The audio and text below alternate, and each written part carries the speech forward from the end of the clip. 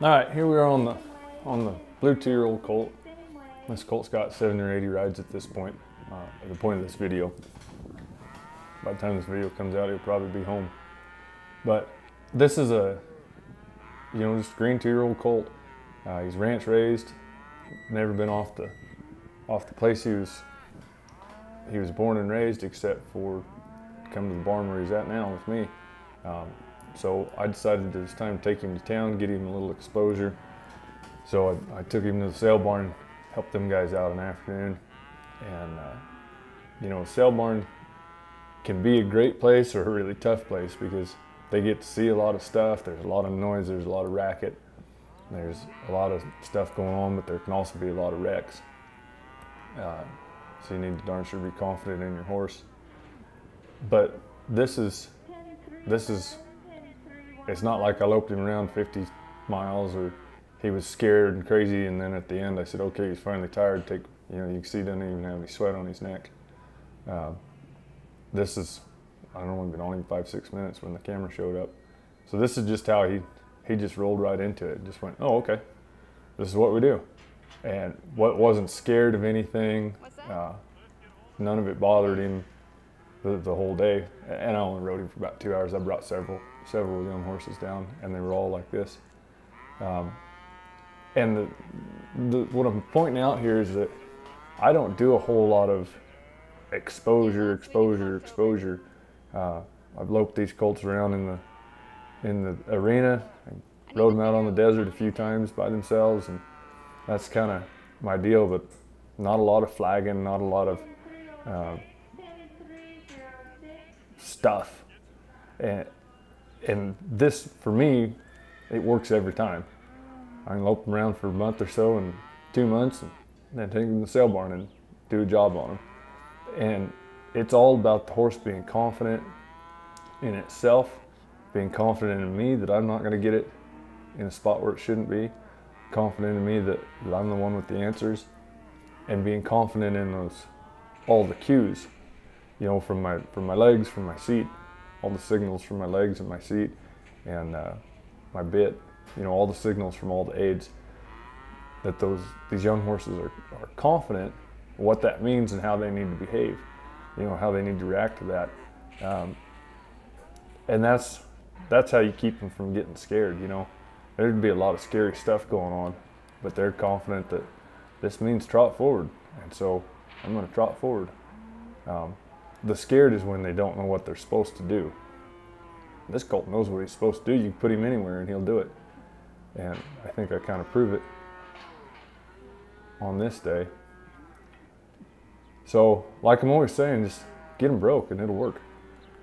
All this stuff, you don't need a whole bunch of circus and hoorah and marching band and things like that to make them. And it helps. This is a nice gentle colt out of a good-minded mare. I mean, it's not all nurture. A lot of it's nature. There's some that no matter how much I loped them around and made them confident at home, and no matter how much marching bands and hoorah you added to, you wouldn't really have anything as good-minded as this. But it's because this is a good-minded colt, and a lot of them are bad-minded. But on these better-minded colts, this is the result I get time and time again, and so I keep trusting the program. Get them broke, get them confident in the maneuvers, and get them confident in me, and get them confident in themselves.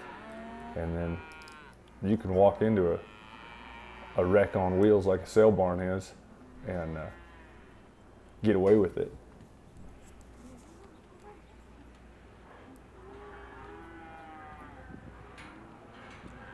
Really, this colt had fun too. It seemed like, watching this video, he's real bright. Looks like he's having a good time, but riding him, it seemed like he was too.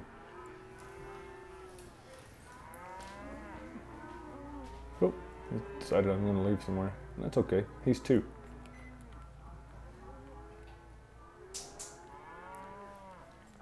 But I'll point out kind of a secret here, and you guys can figure out the riddle. Notice all I'm doing is my job.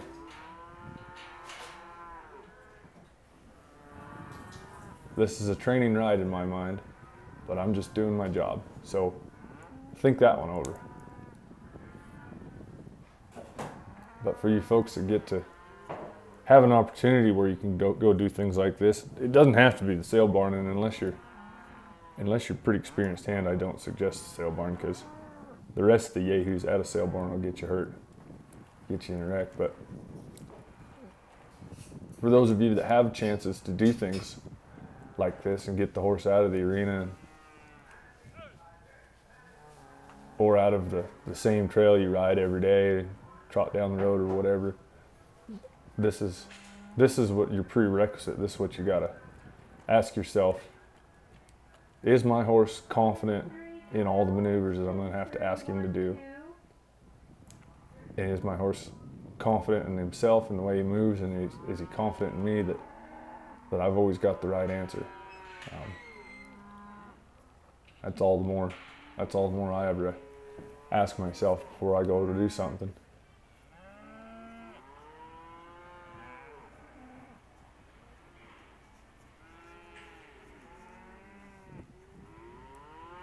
Those darn dairy cows, they don't even act like cows.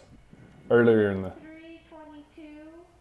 day, one of those big old soggy son of guns marched right up to old Blue and just licked him right in the eyeball. And he didn't get too offended about that either. That's the day at the sale barn. Just get him confident, and then when you get there, just do your job. Leave him alone.